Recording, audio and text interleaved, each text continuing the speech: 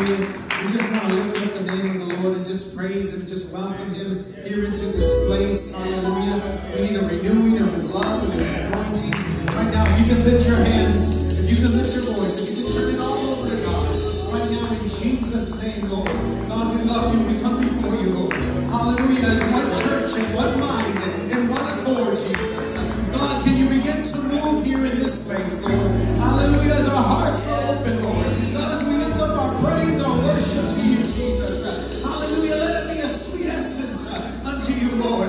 Hallelujah. That you begin to move here in this place. That you open up our minds, our hearts, God. Hallelujah. That you touch, God. Hallelujah. The very fiber of our being, Jesus. Because we need you today. We need your strength, your love, and your glory in this place, Lord. We thank you, God, for your goodness. We thank you for your love today. Can you give them a hand clap? Can you give them praise? Hallelujah, Jesus. We serve an awesome God. Hallelujah. Hallelujah. We're going to sing, I am a friend of God. If you believe it, can you sing right along with us? Can you praise Him? Hallelujah. Let's give it all to God right now. Jesus.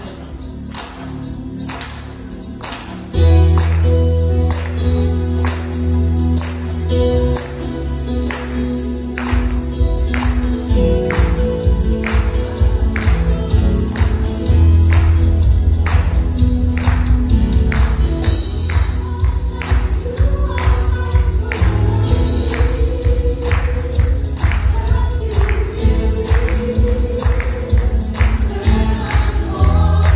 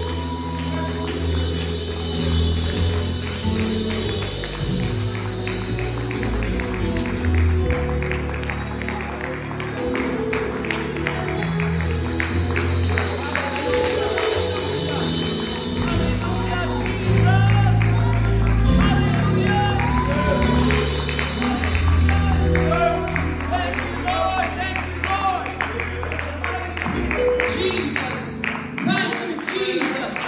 Hallelujah. Hallelujah. Come on, just worship Him a little bit more. I feel the fire of God in this place. I feel like somebody's reaching out to Him. Somebody's saying, yes, Lord, I want to be your friend. I want to make it right.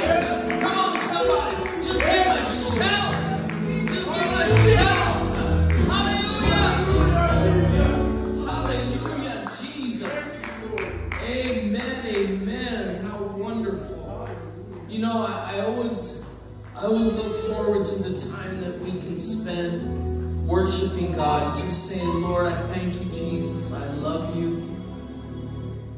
Because I can't bring my preaching prowess, I can't bring my teaching expertise and show to God that makes me worthy. It's only just bringing my worship and just saying, Lord, I want to love you all on your own because you first loved me. Amen. Amen. Isn't He so good to us by loving us first? Amen, amen, amen. Thank you, Lord. Amen. Let's have our young people go ahead and go down. Amen. We're going to talk about a little bit about prophecy today. And for everybody else, if we could we have everybody move up? Amen. I just want to compliment the Garcia family. Amen. They have made the transition to row number 3. I'm telling you, it took me 12 years, but praise the Lord. Sister, you're just upset that I got to you. Amen. Amen. Amen. Amen. Praise God. Amen. Amen. Brother Dan's gonna make it. Amen. He's gonna make it. Yes, Lord. Amen. Let's go ahead and have a seat. Let me ask a little icebreaker. I'm going to try and do a little series on prophecy here. And let me ask you this. Why do many people feel fear or uncertainty about tomorrow? Maybe not Thursday, but I'm saying in general, the concept. Why do people feel afraid about tomorrow?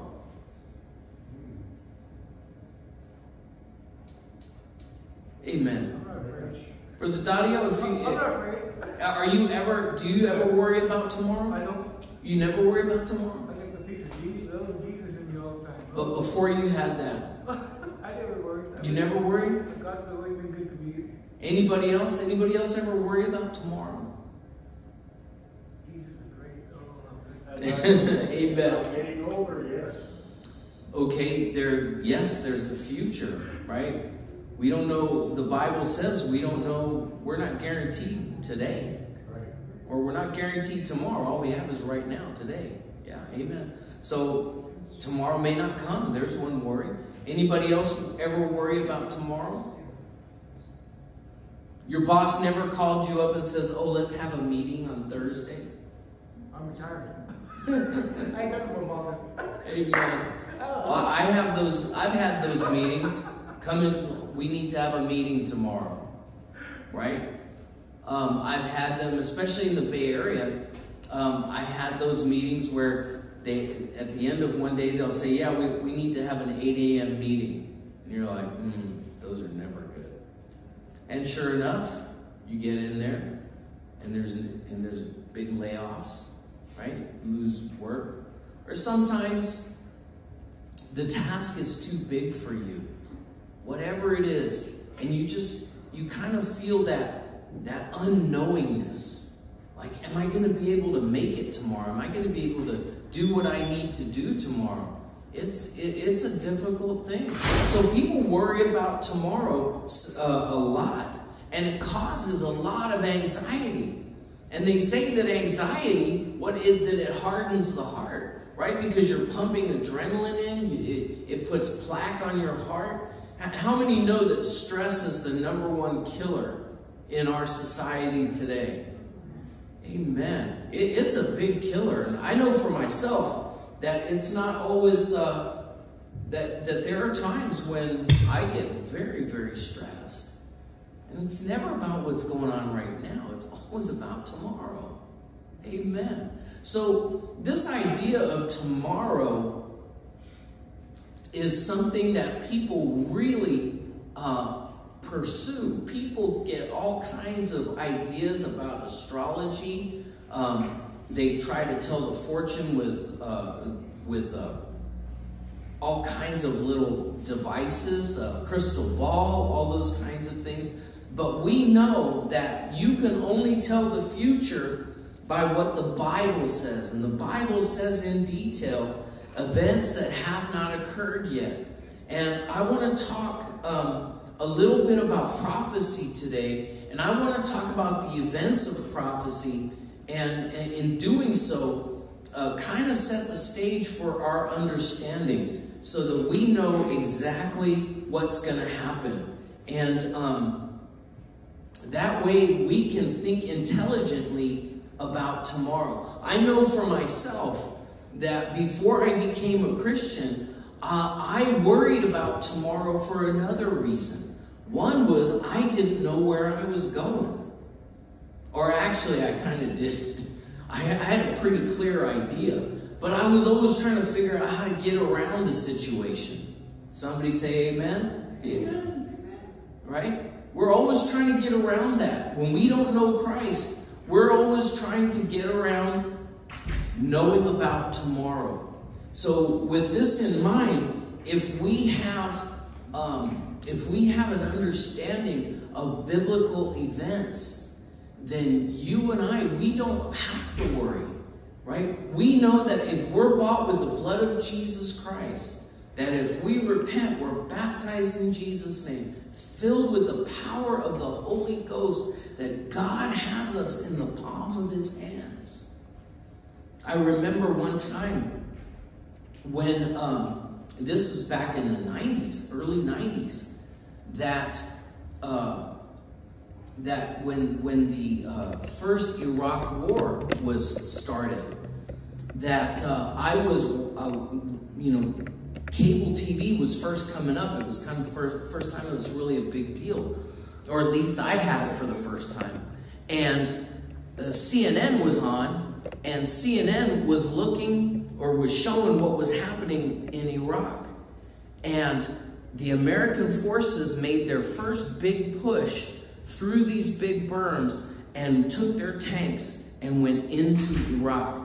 And I was working the night shift, and this occurred in the morning because in Iraq it was at night, so they did this all at night when the Iraqis couldn't see. And as they were pushing through, the battle was commencing. And I woke up because I was, like I said, I was working the night shift. And I woke up that morning, and there on the TV was CNN. And all of these there were all these fires where all of these military vehicles were going up in flames. And do you know that I happen to know only one piece of scripture? And that scripture talked about during the time of the Battle of Armageddon, when all of the instruments of war would be piled up together and burning. And so when I saw that TV screen and I saw all those military vehicles on fire, I thought that the rapture had come, and I was worried about being left behind. Can you imagine? I had that fear right there and then. It wasn't enough to get me over the other side, but I tell you what, it made me think. It made me think. And so today I want to go over some of the events, and I want to go over these things in order. Let's turn to 1 Thessalonians chapter 4, verse 13. 1 Thessalonians chapter 4, verse 13. Because what I want to talk about first is the coming of Christ for his saints. So the first event that's going to occur in God's calendar. Let me get these. The first event that's going to occur is the coming of Christ for his saints. Now, this is where he's going to take all of those who are in the church, where he's going to take them up to heaven. And this is known as the rapture of the church. Now, there are some who say that the word rapture is not in the Bible, and so therefore it's not a real event. And it's true that the word rapture is not in the Bible. But the word harpazo, which is the taking away, which is the catching away, the catching away. So the word in the Greek is harpazo, and it means the catching away. And what they did was they translated the Bible into Latin, and in Latin, harpazo is translated as rapturo, right, which means a catching away. And then when they went ahead and they translated those texts, they translated rapturo to rapture. So basically, it means the same thing, the catching away. And so the rapture is this event. And the Bible tells us, look what it says here. It says, Paul is talking to Timothy, or excuse me, to the Thessalonian church. Now, the Thessalonian church is this. This is one of the first, the first and the second book of Thessalonians is one of the first two books that were written to the church by Paul. And the problem at the time was that the people were saying, hey, Jesus said he's going to come for us. Where is he? And so Paul, by the inspiration of the Holy Ghost, was telling them this. Watch. But I do not want you to be ignorant, brethren, concerning those who have fallen asleep, meaning those who are dead, lest you sorrow as others who have no hope. For if we believe that Jesus died and rose again, even so, God will bring with him those who sleep in Jesus. Now notice, if you don't have any hope, you're going to be what? You're going to be sitting in front of a CNN screen, right? And you're going to be crying because you're feeling left behind. But this says if you're asleep, if you sleep with Jesus, in other words, it's a metaphor for being dead in Christ. Notice this. For this we say unto you by the word of the Lord, that we who are alive and remain until the coming of the Lord will by no means precede, or in the King James, prevent, right? But back those days, prevent means come before.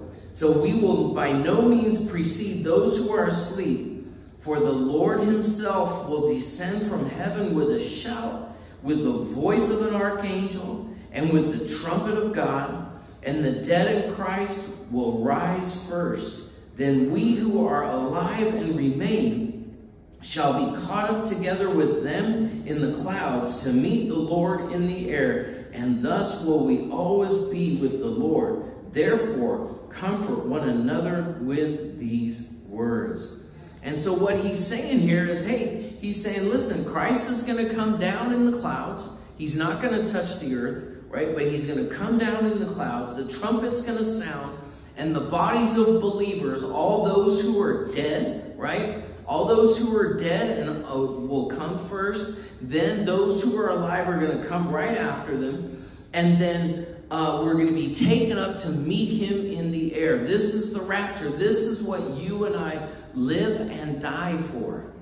This is what some of our parents and our grandparents, and even unfortunately some children, have preceded us in death. And they await, as we do, the rapture or the coming and the taking away of us up into heaven. Hallelujah. I'm waiting for that. Amen. I am waiting for that. But I want you to see that it happens in the blink of an eye. Turn to 1 Corinthians 15. Do we have anybody working the media back there? No? Oh, that's right. The young ones are gone. All right. So 1 Corinthians 15.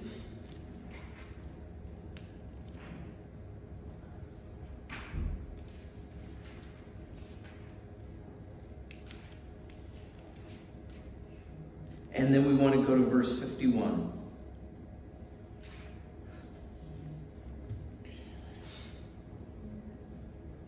Actually, let's go back to verse 50. Notice what it says here. It says, "Now I say this, brethren, that flesh and blood cannot inherit the kingdom of God, neither doth corruption inherit incorruption." So he's saying, look, flesh can't do it. How many know that our flesh can't make ourselves righteous unto God? Amen? So we can't do that, and it's corruption. Amen? We take showers and we all smell nice when we come in here, but if we were to cease functioning, you better hope it's January, because it's going to start getting real ripe real quick. Amen? So corruption will not inherit incorruption. So behold, I show you a mystery. Now the word mystery in the Greek doesn't mean like what we mean. Right? When we mean a mystery, we mean something that's covered up and that we don't know. But in the Greek, a mystery is something that was hidden but is now revealed. Isn't this beautiful? Notice what it says. Behold, I show you a mystery. It changes it, right? Because it's going to show you something. It says, we shall not all sleep, but we shall all be changed. In a moment, in the twinkling of an eye, at the last trump, for the trumpet shall sound, and the dead shall be raised incorruptible. The dead are corrupted. Their bodies are rotting in the ground. But this says that at the rapture, everybody's going to be raised incorruptible. They're going to be fixed. They're going to be pure. The problems that they had on this earth will not be in heaven. Amen? And it said that it's all going to happen in the twinkling of an eye. That means like that. And it says, for this corruptible, meaning this foul body, must put on incorruption, purity, and this mortal must put on immortality. We have to be changed from dead to alive. Go to verse 54.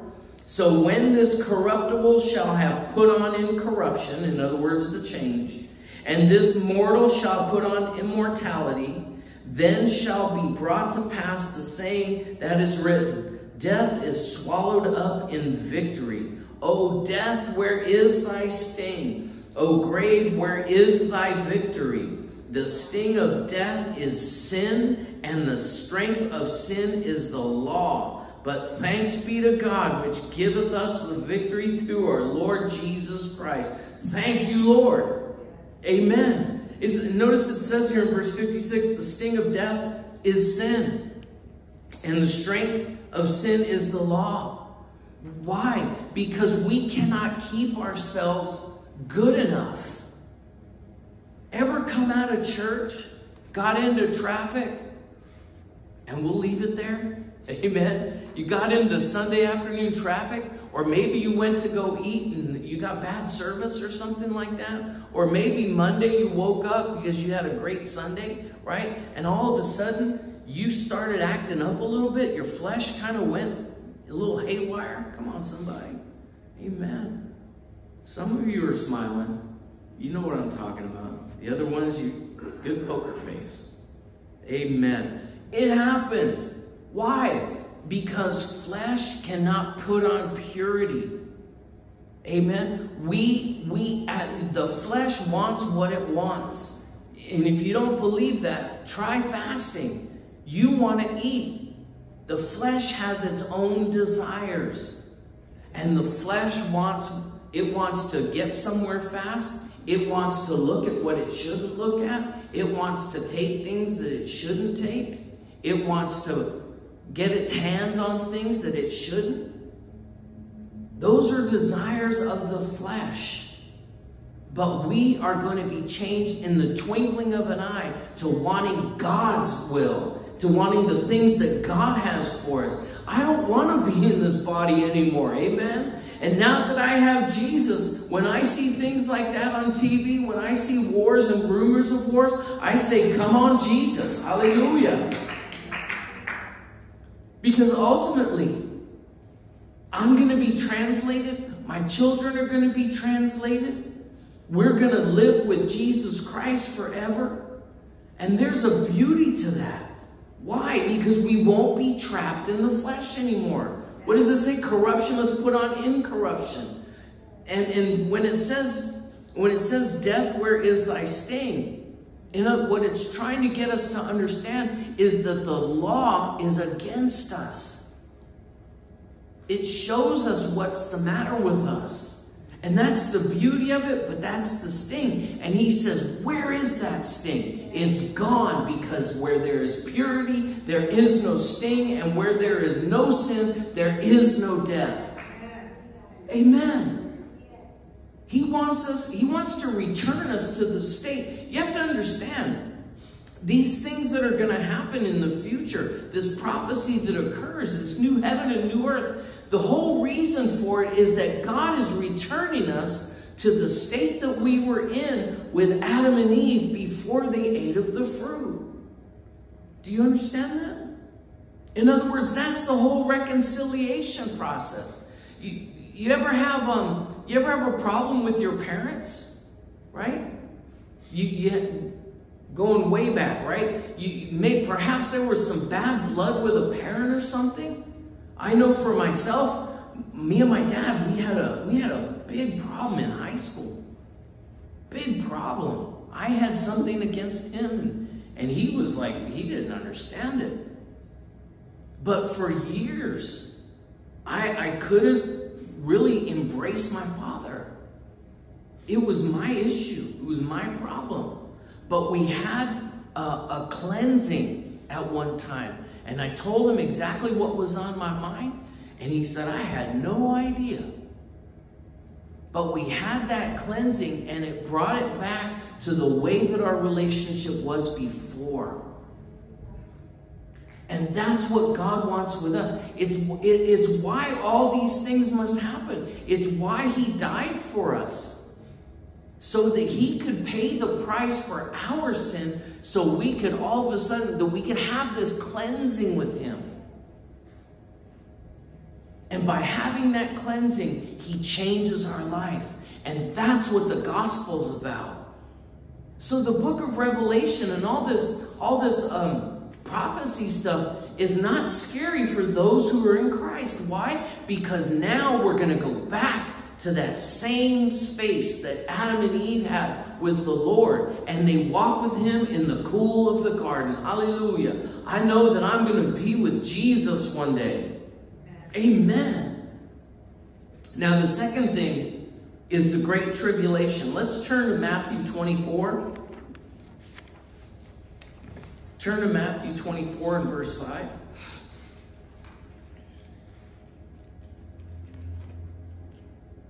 Nope, went too far. Now, after the rapture of the church, the earth is going to experience a time. It's a 7-year period of great suffering and sadness, and this is known as the tribulation. The second half is known as the Great Tribulation. And during this time, the Jewish people are all going to be returned to their land, even though they're going to be returned in a state of disbelief. They're already starting to come back. They've been making great strides over the last 50 years, and they've been coming back in droves. Amen. Now, at the same time, there's an evil leader called the Antichrist. Let's go through Matthew 24 and verse 5. It says this, and these are the signs of the end time. And it says, for many shall come in my name, saying, I am Christ, and shall deceive many. And ye shall hear of wars and rumors of wars. Amen. Anybody paying attention to what's going on in Ukraine and China? Here's the thing, folks. I don't think you know how close we're getting. A missile was fired into Poland yesterday. So what? Here's the problem. Vladimir Zelensky, the president of Ukraine, said that the Russians fired a missile into Poland. Well, guess what? Poland is a member of NATO. And there's an article in NATO's contract with each of the countries. I think it's Article 5. And Article 5 says that an attack on one of the countries of NATO is an attack on all of the countries of NATO. And Vladimir Zelensky said, Russia fired a missile into Poland. NATO needs to attack. And if NATO attacks, guess what? Russia has nuclear weapons and we have nuclear weapons. I lived in Europe for 10 years. Believe me, I understand. You know what the word tinderbox is? You know what a tinderbox is? It's a box with all kinds of dry wood in it, and you put a match in it, goes straight up. Now NATO said, well, hang on, because it's true. A missile did go into Poland. NATO investigated, and they found out that that missile came from the Ukraine. Do you realize how close we came to an all-out war based on a lie? Folks, wars and rumors of wars. This is getting close. Notice, where are we at? Verse 6. And ye shall have wars and rumors of wars. See that ye be not troubled, for all these things must come to pass, but the end is not yet. For nation shall rise up against nation, and kingdom against kingdom, and there shall be famines and pestilences and earthquakes in diverse places. Yesterday, there was the third strongest earthquake in Texas history. It was a 5.3. Just saying. Pestilences. COVID-19, anybody? All these things are the beginning of sorrows. Do you know what the beginning of sorrows is? That is a Greek word for when a woman has Braxton Hicks. And what is Braxton Hicks? It's when a woman is pregnant and she's about to give birth and she gets false labor pains. How many know that this earth is convulsing? There's an awful spirit on this world. These are the beginning of sorrows. And they shall deliver you up to be afflicted, and shall kill you, and ye shall be hated of all nations for my name's sake. How many know that Christians are being put in jail for teaching and preaching biblical truth? There was a pastor in the Church of Sweden who preached that only men and women can be, and this was 2 years ago, only men and women can have a marriage. You know he was charged with a criminal offense? In the UK, if you say things like that on public media or social media, you know the police can come around to your house and caution you? It's like the police coming to your house and telling you, if you keep doing this, we can arrest you. And it goes on your record. I'm just saying. And then many shall be offended, and shall betray one another, and shall hate one another. How many know that people are more easily offended nowadays than ever? This is talking about the church here. People get offended in church. Folks, we have to guard our hearts. If you're offended, go tell somebody. Tell them with love, hey, you hurt me. Because there's the problem right there. When somebody hurts you, and we call it being offended, right? But we don't say what's really underneath it. What's really underneath it is that we're hurt. And somebody's taken something away from us. Why can't we tell somebody, hey, I wanted it done this way, or I felt this way, and you said something different or did something, and that's hurt me? Why can't we do that? It's because of our pride, not the offense of the other person. We are always, when we look at Jesus Christ's example, we are always under the unction of going to somebody and asking them. See Matthew 18. Why did you do that to me? Why did you hurt me? And see, this is how churches can be undone. Let's go to verse 11. And many false prophets shall rise and deceive many. And because iniquity shall abound, The love of many shall wax cold. How many know that word wax means grow? How many knows that love in this world is growing colder? Amen. But he that shall endure unto the end, the same shall be saved. Hallelujah, folks. I just want you to know, listen, God is not looking for you to be perfect, but he's asking you just to endure. Hallelujah. Hey, if you have kids, you'll figure that out pretty quick. Amen. They'll work on your last nerve, and then you've got to just endure to love them. Why? Because you wake up the next day, and whatever you were bothered about, guess what? You're still going to love them. And that's how God loves you. And this gospel, verse 14, and this gospel of the kingdom shall be preached in all the world for a witness unto all nations, and then shall the end come. And I want you to notice what happens here. This is the abomination of the desolation. This is during that time, amen, when the Antichrist comes in. And when ye therefore shall see the abomination of desolation spoken of by Daniel the prophet, stand in the holy place, means the temple. Whoso readeth, let him understand. Then let them which be in Judea flee into the mountains. Let him which is on the housetop not come down to take anything out of his house. Neither let him which is in the field return back to take his clothes. And woe unto them that are with child, and to them that give suck in those days. But pray that your flight shall not be in the winter, neither on the Sabbath day. For then shall be great tribulation. This points to the beginning, or excuse me, the middle of the 3.5 year mark. And for there shall be great tribulation, such as was not since the beginning of the world to this time, no, nor shall ever be.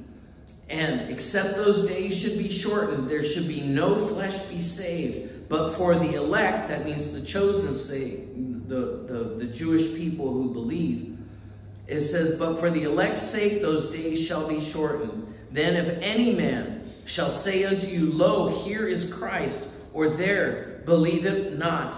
For there shall arise false Christs and false prophets, and shall show great signs and wonders, insomuch that if it were possible, they shall deceive the very elect. Folks, don't count on making it through the rapture and all of a sudden going, hey, you know, my auntie who never missed church and that brother who was always doing stuff at church, they're gone.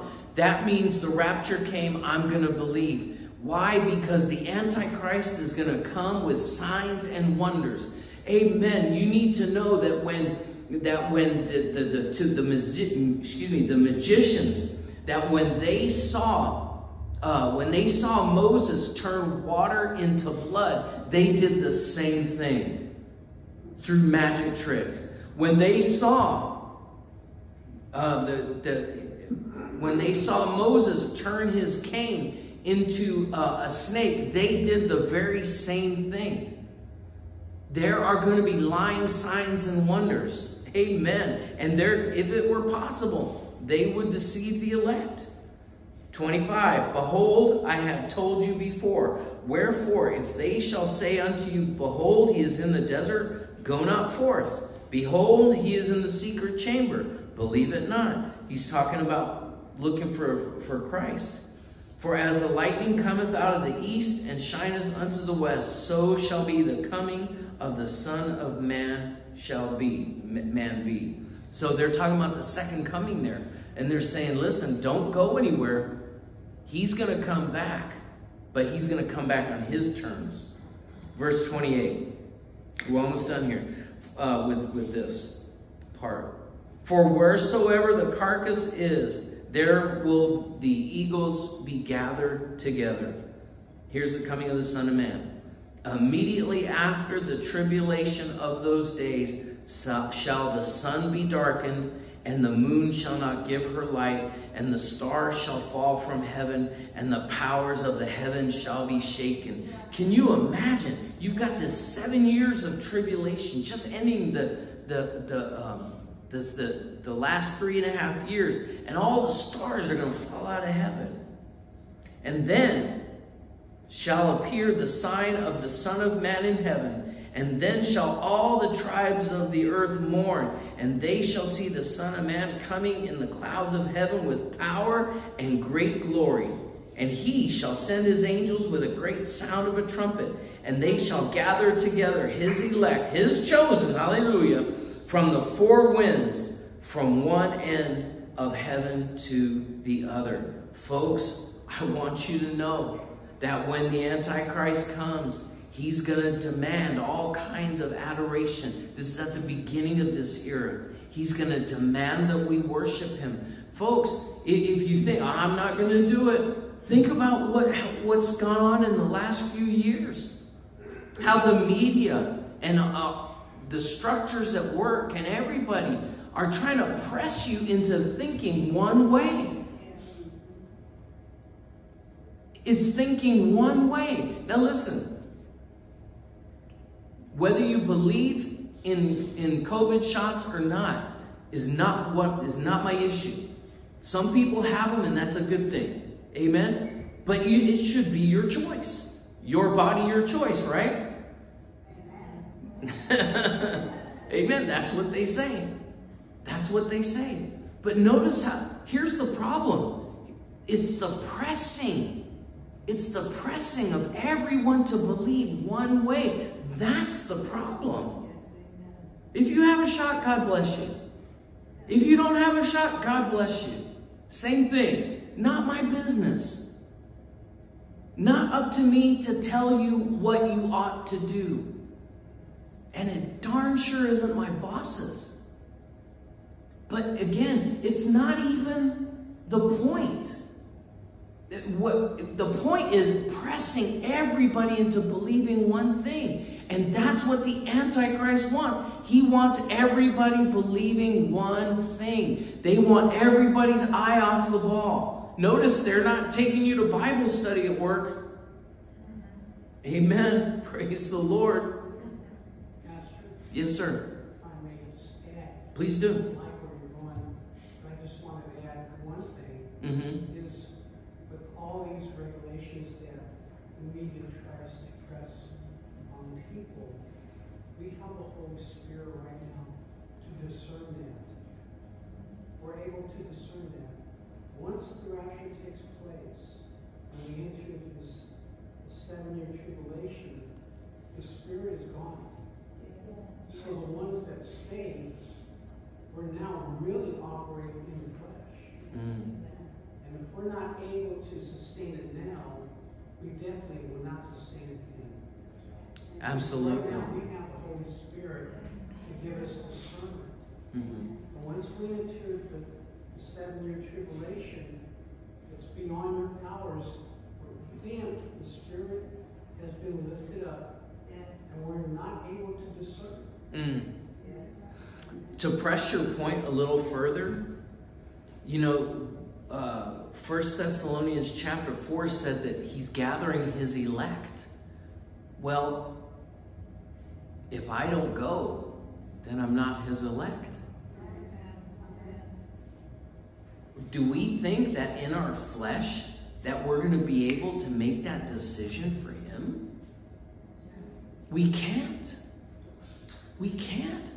And we're not his, and we won't be his. So that's a good point, brother. Thank you. Thank you very much. It helps me to draw a little distinction there. Amen. So in the first half of the let me just say this. In the first half of the tribulation, the 7 years, the Antichrist is going to try and convince the Jewish people that he's their friend, and that he's going to protect them. However, at that midpoint, right? Remember it said, if you're in Judea, flee to the hills, right?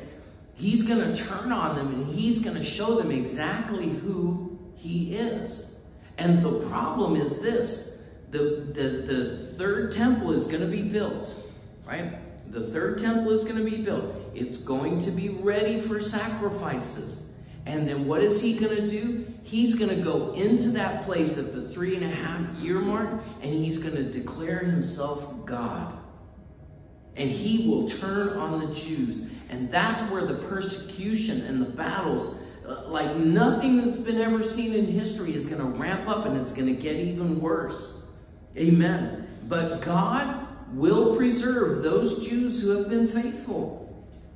Why? Because God is going to the Bible says that at the time of the fullness of the Gentiles, guess what? The scales are going to fall from their eyes, and they're going to see Jesus. The book of Zechariah, chapter 12, says that they're going to see Jesus as he was, and they're going to understand that they were the ones who persecuted and killed him, and they're going to repent. Praise the Lord. They're going to come and believe. And all of this is going to end with the Battle of Armageddon. Take a look at Malachi chapter 4. Malachi chapter 4 is the last book of the Old Testament. Watch what this says.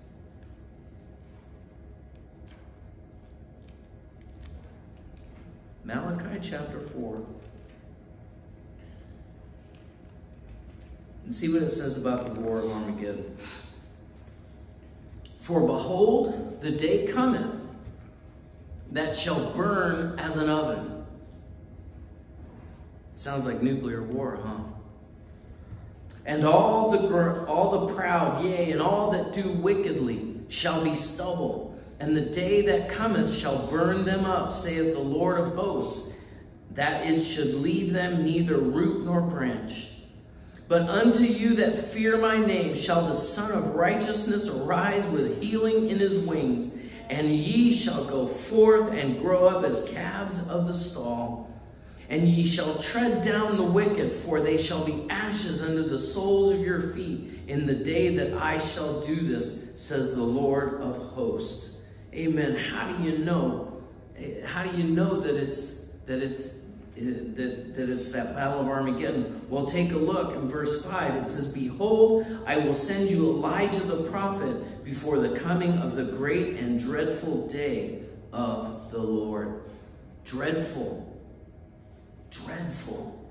In other words, that feeling that you have when Monday's coming. Come on. Hallelujah.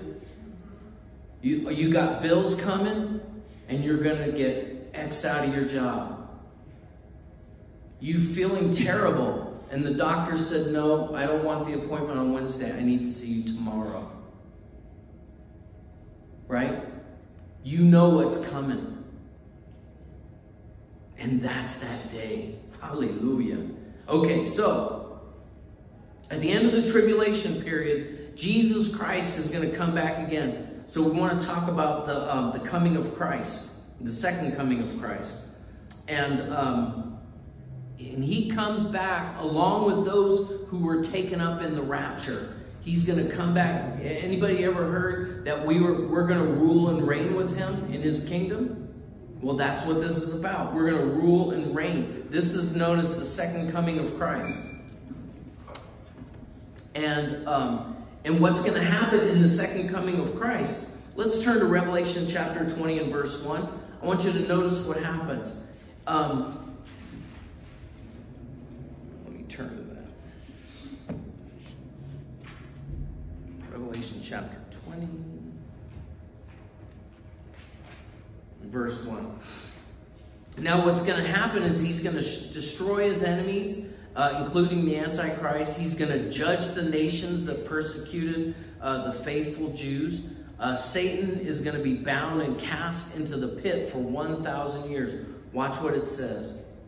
And I saw an angel come down from heaven, having the key of the bottomless pit and a great chain in his hand.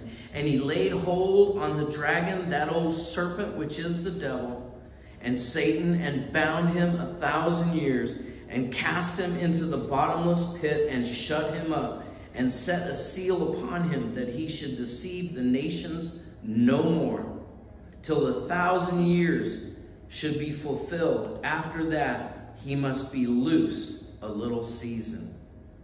Amen. So this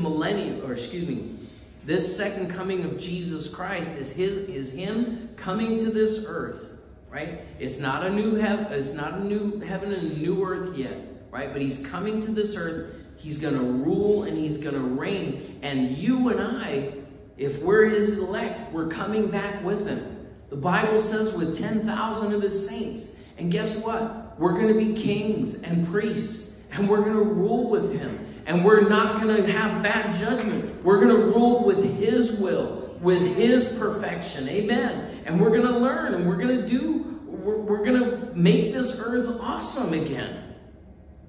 It's not going to be perfect. Amen. But we're going to rule with him. And that's the millennium. Right? So that's his coming. Now we're moving to the millennium. Okay, the millennium is 1,000 years. Let's go to Isaiah 32. Now, when his work in that judgment has been completed, right? Because he, like I said, he judged the devil, threw him away, and Jesus Christ is going to establish his kingdom here on earth, right? And Jerusalem is going to be its capital. Bible says that all nations are going to come. He's going to reign over the earth for 1,000 years, and it's going to be a time of peace and happiness. It's wonderful. Look at Isaiah chapter 32, verses 1 through 5. Behold, a king shall reign in righteousness, and princes shall rule in judgment. That's you and us.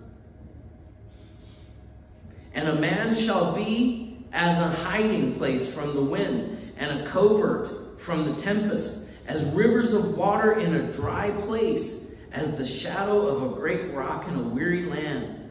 And the eyes of them that see shall not be dim, and the ears of them that hear shall hearken. The heart also of the rash shall understand knowledge, and the tongue of the stammerers shall be ready to speak plainly. The vile person shall be no more called liberal, nor the churl said to be bountiful. So, then go to chapter 35, verses 1 through 7. It says, the wilderness and the solitary place shall be glad for them, and the desert shall rejoice and bloom as the rose. That's us, okay? It shall blossom abundantly and rejoice even with joy and singing. The glory of Lebanon shall be given unto it, the excellency of Carmel and Sharon. They shall see the glory of the Lord and the excellency of our God. God's going to be in this place. His glory is going to be there on earth. Strengthen ye the weak hands and confirm the feeble knees. Say to them that are of a fearful heart, be strong, fear not. Behold, your God will come with vengeance, even God with a recompense. Remember, I said everything's going to come back, right? He will come and save you. Then the eyes of the blind shall be opened, and the ears of the deaf shall be stopped. Then shall the lame man leap as a hart, that's a male deer, and the tongue of the dumb shall sing. For in the wilderness shall waters break out, and streams in the desert. Notice, this is a picture of the world, right? This is not the new heaven and new earth. But God's presence in the millennium is going to cause things to change. This is God's desire to show the people of the earth, the people who made it through the tribulation, He's given them one more opportunity to repent. And the parched ground shall become a pool, and the thirsty land springs of water. In the habitation of dragons, where each lay shall be grass with reeds and rushes. And a highway shall be there, and a way, and it shall be called the way of holiness. But the unclean shall not pass over it, but it shall be for those, the wayfaring men, though fools shall not err therein. No lion shall be there, nor any ravenous beast shall go thereon. It shall not be found there, but the redeemed shall walk there. Now watch this. And the ransom of the Lord shall return and come to Zion with songs. This is people coming back to Jerusalem and giving God praise and everlasting joy upon their heads. They shall obtain joy and gladness, and sorrow and sighing shall flee away. Folks, I want you to know, God is serious about loving you. I said, God is serious about loving you. Can we just give the Lord a mighty hand praise? Amen, amen, amen. Amen. And the last, let's go to Isaiah 65 and verse 17. I want you to see what's going on.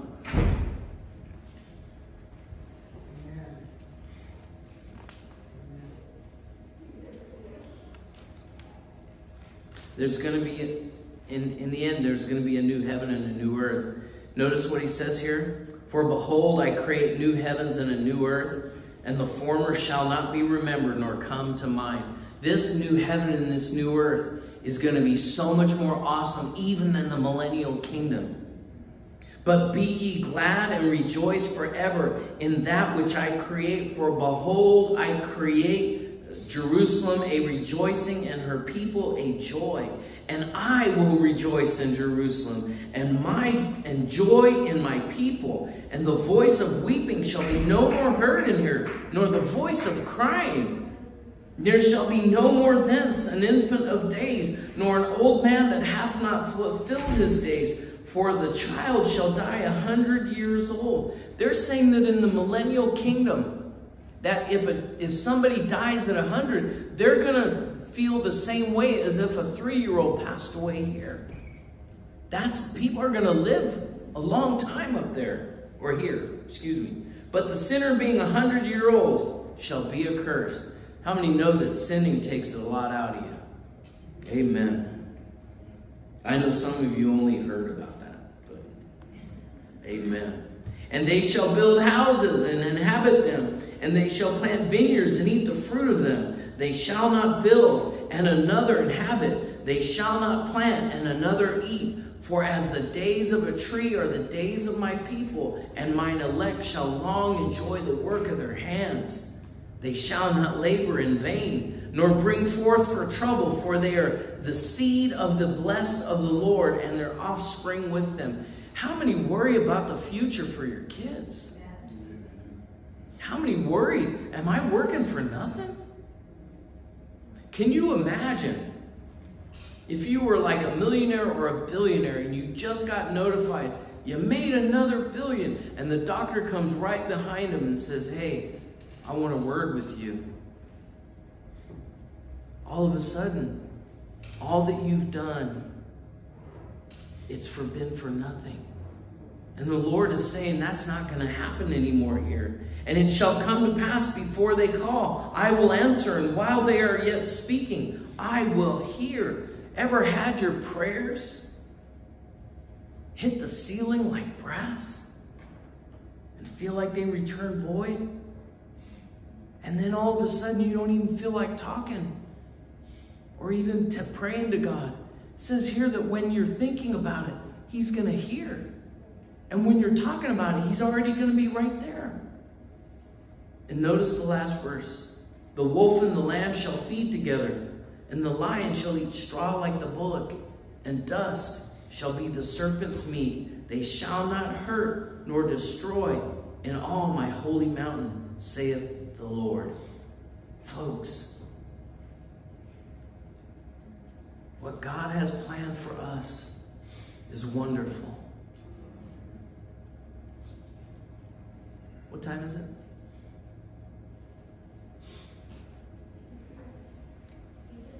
8:03.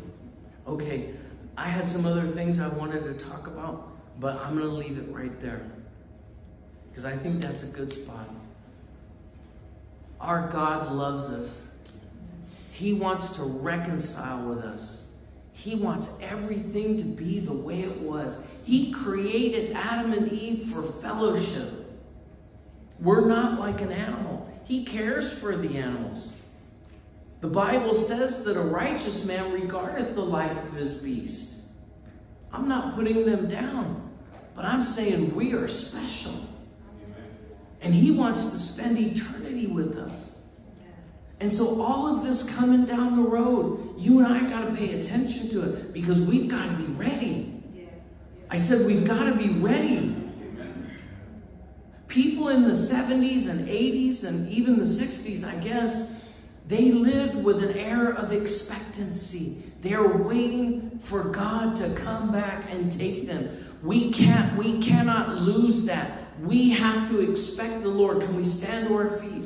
We have to expect the Lord back at any moment.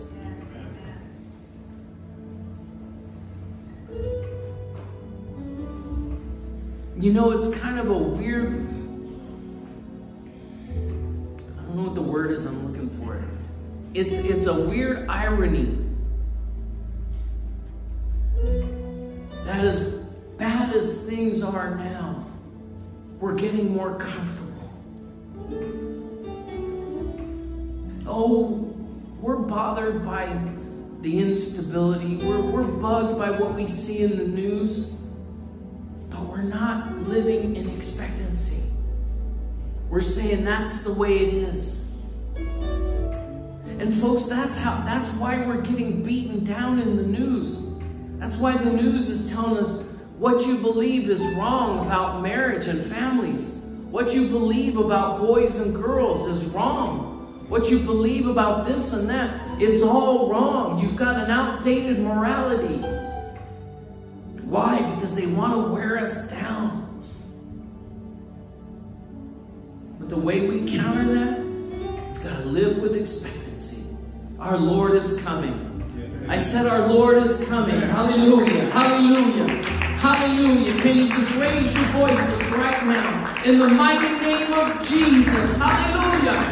Hallelujah. Hallelujah. Hallelujah. Lord, even now. Even so, come now, Lord Jesus. Maranatha. Hallelujah. Lord, we're waiting for you, Jesus. We love you, God. Lord, we don't want to be here anymore. We ask you, God. Lord, make us ready, Jesus. Hallelujah. Lord, help us to take everybody with us. Oh, God, bring the souls before us. Give us words, Jesus, that they may believe. Oh, God, make me a warrior for Christ. Make me a testimony for Jesus. Come on, somebody. You got to ask him. You got to request it. You got to say, Lord, I want to be a witness. I want to be a witness of your goodness. I want to be a witness of your hope. I want to be a witness of salvation. Hallelujah. Hallelujah. Hallelujah. Oh, Lord Jesus, we bless you, God. Amen, amen. Amen, amen. I just want to encourage us today that we make ourselves ready.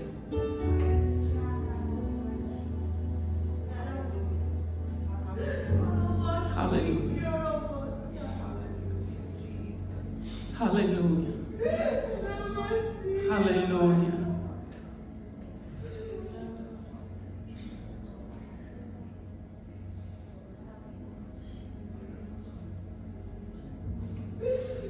It's a mother's heart cry. Folks, we need to come to church ready to worship, ready to speak in tongues. And if you feel a block in there, listen, I'm not begging you to come to me to confess to me, but I'm begging you to go to Jesus and say, Lord, I need to get this off of my chest. I need to get it off of my shoulders. I need to clear the air with you. I need to put some things under the blood. Hallelujah. Oh, I'm not talking about perfection, but I'm saying, Lord, I've come to the end of my ability. I can't live any better than I'm living. I need you, Jesus. I need you to change me. This is not some kind of admonition on my part to you. I'm talking to me. I'm talking about me. Lord, help me not to be lazy. Lord, help me to just move forward with you, Jesus. Bible says, be not weary in well-doing. Anybody ever feel weary in their bones? Hallelujah. Let's give the Lord a mighty hand praise. Amen, amen, amen. Get right with God. Get baptized in Jesus' name and filled with the Holy Ghost. Hallelujah. And if you got that done, then say, Lord, refill me in Jesus' name. Amen. Hallelujah. Thank you, Jesus. Hallelujah. Amen, amen, amen. One more time. Just give the Lord a mighty hand praise.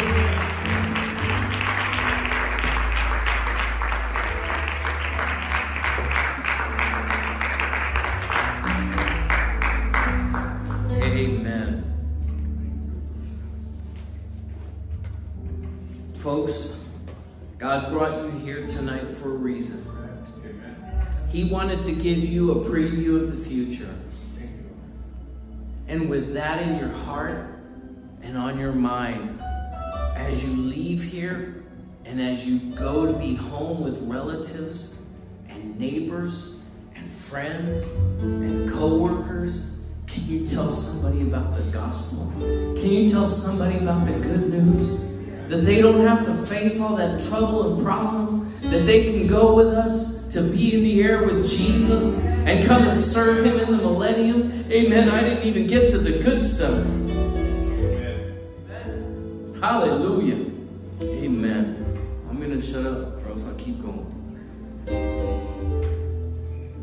We have church on Sunday at 11 o'clock. Why don't you come a little bit earlier and just come and pray for a little bit? Amen. There are going to be people practicing their instruments, singing. There are going to be people greeting each other in Jesus' name. There is a buzz that's in this place. That it's a liveliness in the spirit. Come on, some of you early Sunday people. Can I get a witness from you? Amen. And you have 3 days. You have 3 days. Can you ask somebody to come to church? Come on. Amen. And listen, here's my idea. Why don't you ask, if all your neighbors don't want to hear from you anymore, when you go to the grocery store, start up a conversation with somebody and invite them. Amen. When you all are both testing the bread, that's like over a meal. People feel that. Amen. And guess what? That's an invitation for you to invite them. Amen. Hallelujah. Church is at 11 o'clock. God bless you. Greet each other in Jesus' name. Amen. Hallelujah. Good night.